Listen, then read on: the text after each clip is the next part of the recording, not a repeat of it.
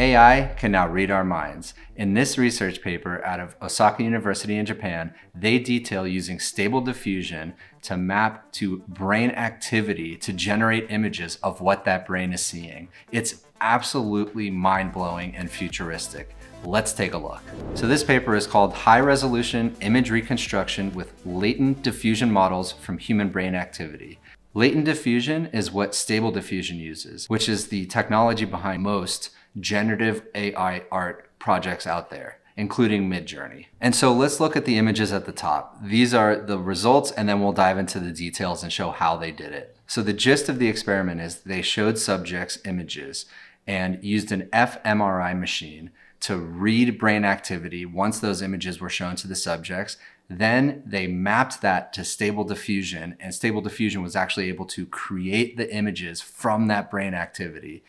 Really stunning. Look at these examples. So on the left, we have a teddy bear. This was the input image shown to the subjects. And then below that, we have the output image that was read from the fMRI by Stable Diffusion. And this is what it output. So pretty accurate. So I highlighted a few interesting parts and I'm gonna go over them. Here, we propose a new method based on a diffusion model, DM, to reconstruct images from human brain activity obtained via functional magnetic resonance imaging, fMRI.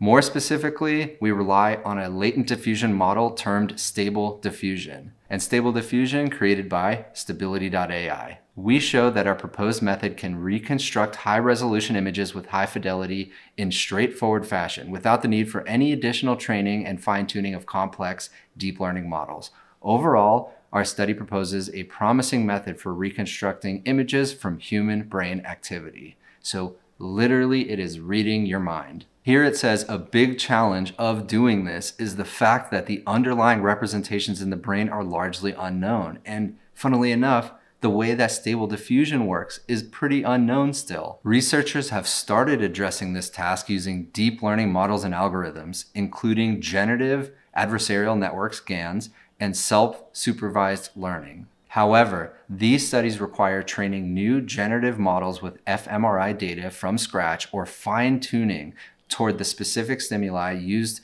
in the fMRI experiment. And they detail some of the challenges, including these large models being extremely difficult to train and a huge lack of data to train the models on as well. Even modern implementations struggle to produce images at most 256 by 256 resolution with high semantic fidelity, actually being able to know what the image is about, unless they are augmented with numerous tools and techniques. And here's something that I found absolutely stunning. A predictive model of brain activity is built out of features extracted from different components of the deep learning models. The way that the human brain interprets images is very similar to the way that artificial networks interpret images. And they were actually able to map a bunch of different layers from how the brain interprets images to how Stable Diffusion interprets images. And that's really how they were able to achieve the high quality that they were able to get. And followed by an examination of the potential link between model representations and corresponding brain processes.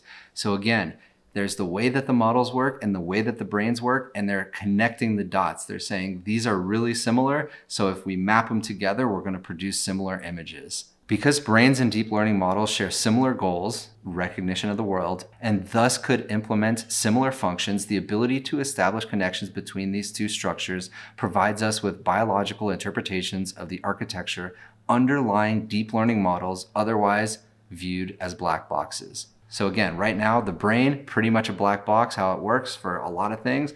These large models, large language models, Stable Diffusion, pretty much a black box also. And here's a little bit about the data set. Briefly, NSD provides data acquired from a 7 Tesla fMRI scanner over 30 to 40 sessions, during which each subject viewed 3 repetitions of 10,000 images.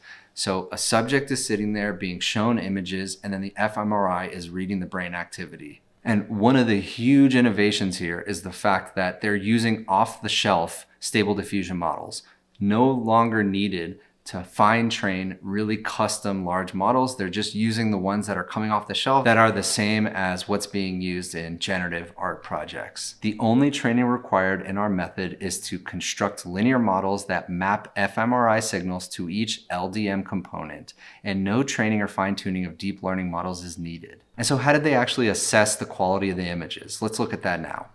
The accuracy of the image reconstruction was evaluated objectively, PSMs, perceptual similarity metrics, and subjectively, human raters, 6 of them, by assessing whether the original test images could be identified from the generated images. So they have the test images being shown to the subjects, and then the raters have to try to find those images in the output images from the fMRI machines. So let's look at these examples here. These are the ground truths on the left, the ones that have the red outline on them. We have a train, a teddy bear, a clock tower, and somebody skiing. And so what we're seeing is Z looks kind of like it, but you can't really tell what it is. Kind of generally, if you were to blur your eyes and look at it, you can kind of see the outlines, the silhouettes are generally similar to it.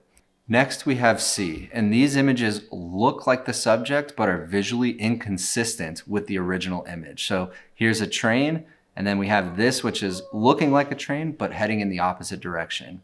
Then we have ZC, which is a combination of Z and C, and now this one is even better. So here we have the train heading in the right direction, although this train doesn't look as accurate as C. The teddy bear looks really good, the clock tower looks good, and the person skiing looks pretty good. Now let's read what it says about these images.